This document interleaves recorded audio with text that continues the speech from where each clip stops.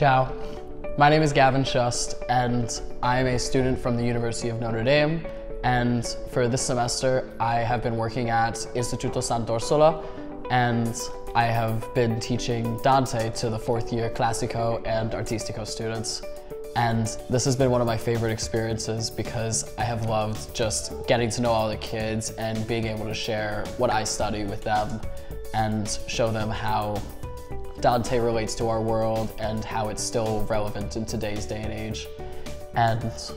given this opportunity to teach with students has been really personal to me because my dad has worked in high schools, elementary schools, and middle schools for almost 30 years now, and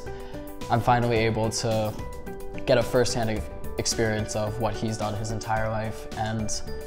these kids have been absolutely amazing. Every single one of them shows up to class with such a strong desire to learn and share with me, and I have absolutely loved every second of it.